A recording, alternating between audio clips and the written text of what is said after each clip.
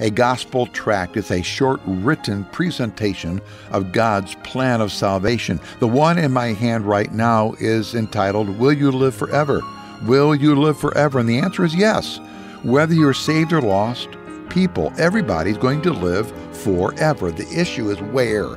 Will it be in heaven, in a place of glory and bliss, and in the presence of Christ, a place of great joy, or will it be in the lake of fire, a place of torment and punishment for all eternity? That's not a hard decision to make, is it, friend? But people who want to go to heaven often do not want to receive Christ. That's the problem. But so many people don't know that they need Christ, and we need to tell them the gospel. This gospel tract, Will You Live Forever, is a powerful little tool that lays out the fact that the dead shall rise. All the dead are going to rise and going to face the Lord Jesus Christ as a judge.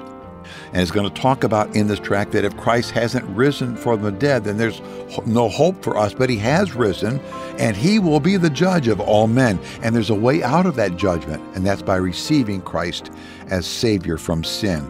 Here's a great tool.